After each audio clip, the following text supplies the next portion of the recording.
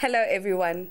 In today's lesson, we will join Patela as he calculates the volume of cylinders. Let's have a look. Look at all these shapes. What do they all have in common? I'm sure you can see that they all have a circular surface. They are all cylinders. Let's have a closer look at the characteristics of a cylinder. A cylinder is a solid that does not have all flat surfaces for faces, but a curved surface. Do you see that it still has two bases, but these bases are not polygons, but circles? The bases are also parallel to each other. There are two kinds of cylinders: right cylinders and oblique cylinders. If you drop a straight line through the middle of the cylinder, that is, from the middle of one base to the middle of the other base, and it meets the bases at right angles, then the cylinder is a right cylinder. Otherwise, it is an oblique cylinder. We're only going to be working with right cylinders in this lesson. One other thing which the right cylinder has in common with the right prism is the formula for determining its volume.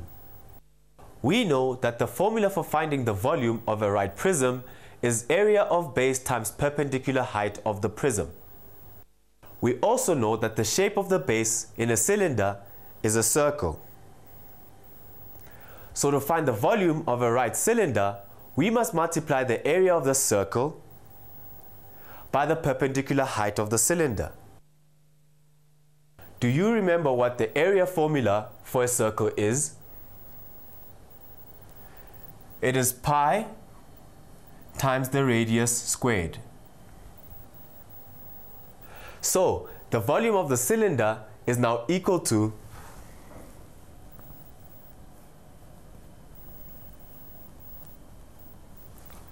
pi times the radius squared multiplied by the perpendicular height of the cylinder.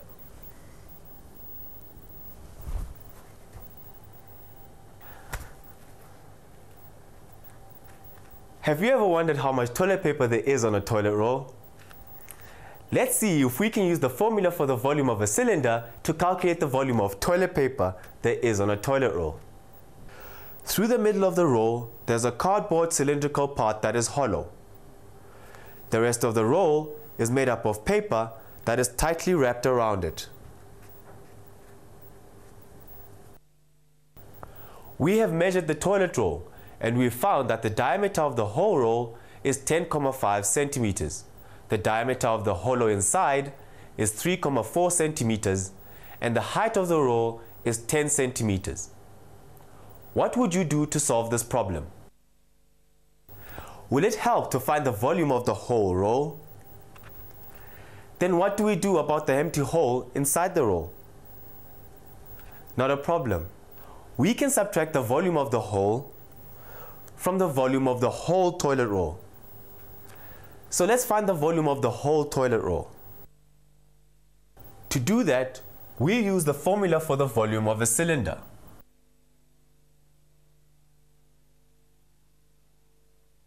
We know that the diameter of the whole roll is 10.5 centimeters, and to find the radius, we need to divide 10.5 by 2, which is equal to 5.25. And we also know that the height of the roll is 10 centimeters. Now substituting these values into our formula, we get pi, which is rounded off to 3.143, multiplied by our radius, which was 5.25 centimeters, squared, multiplied by our perpendicular height, which was 10 centimeters, which is equal to 3.143 multiplied by 27.56 centimeters squared multiplied by 10 centimeters, which is equal to 866.21 centimeters cubed. Now, we still need to find the volume of the cylindrical hole through the roll. Again, we can use the formula for the area of a circle times the height of the cylinder. For this part of the problem, we use the diameter of the small circle, which is 3.4 centimeters. So, to find the radius, we say radius is equal to 3.4 divided by 2, which is equal to 1.7. So now we have pi, which is rounded off to 3.143, times the radius, which is 1.7 centimeters, squared, times the height of our cylinder, which is 10 centimeters, which is equal to 3.143 times 2.89 centimeters squared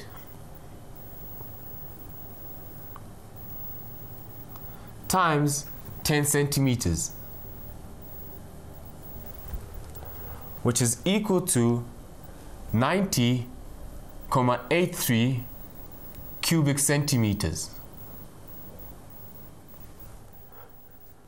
Is this the answer that we're looking for? Not yet.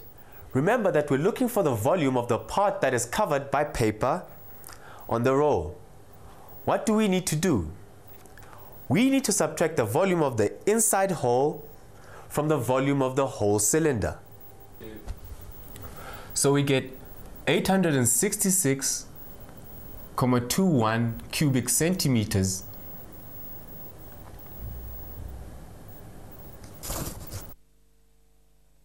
minus 90.83 cubic centimeters.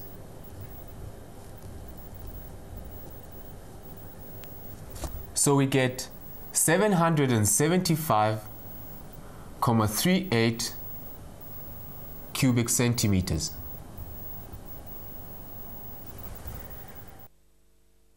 So the volume of just the paper on this toilet roll is about 775.38 cubic centimeters, which means that I can go to the toilet. Nah, just forget it. We'll need a whole new lesson for that one. Here's one more challenge for you. For this one, you will need to use what you know about the volume of cylinders and the volume of right rectangular prisms together. Here's a right rectangular prism with a cylindrical hole through it. Can you calculate the volume of this prism? In this problem, we're not given actual measurements. The letter symbols X, R, and S represent unknown values on this prism. We will need to use some algebra for this problem. Knowing the rules of algebra helps you in geometry problems as well. Where do you think we should start with this problem? Just like with the toilet roll, we will need to subtract the volume of the cylindrical hole through the middle from the volume of the right rectangular prism. So the volume of the right rectangular prism is equal to area of base, which is given by length times breadth times the height of the prism. If we take E, F, G, H to be the base, then we get the area of the base equal to X times X times the height of the prism, which is given by S, which gives us X squared S. Now we're ready to find the volume of the hole. The volume of a right cylinder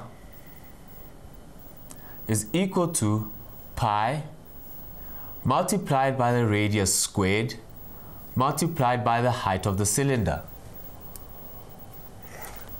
which is equal to pi multiplied by our radius, which is given by r, squared, multiplied by our height, which is given by s, which can be written as pi r squared s. So we have the two volumes. What now? Well, we need to subtract the volume of the cylinder from the volume of the right prism.